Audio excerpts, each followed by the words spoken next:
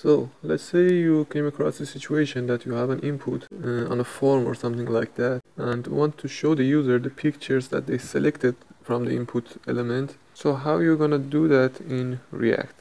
Let's see. So we have a simple React project here.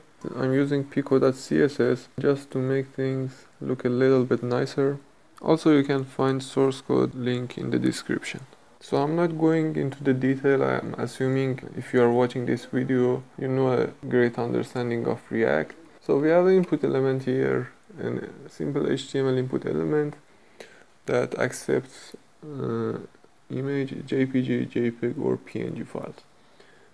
User can select multiple files at once, and on change, if the user selected any files, we're going to set the files to the files that user selected. We're going to define a state for that. Actually, we have two states here, a file state and previous state. The files state is the pictures that user selected, and the previous state actually are the pictures that we're going to show the user on the DOM.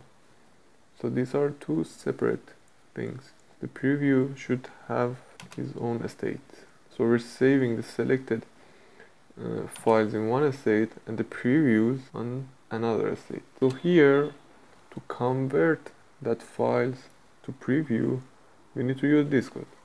I'm gonna break it up for you in a little bit, but you can read Mozilla Docs to go into the detail.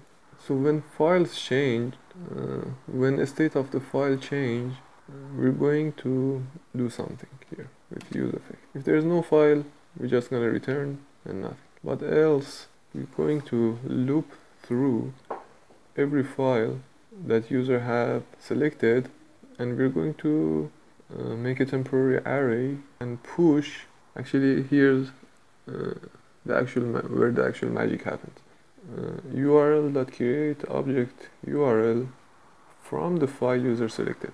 So we're kind of creating data that HTML image element can read here, and then we're just passing set previews to that converted images. So we're just creating images from file path here, and to freeing the memory when we're done with these files, we're doing that. So when we have a preview, we're just showing them on the DOM. So let's try and see if it works. I'm just gonna select some files. Here's one file and it renders. Using another file, state will be replaced with the other 4 files that I'm select. I hope this video was helpful, and give it a like if you wanna see more from me. Also, you can find the source code of the project in the description. Have a good day.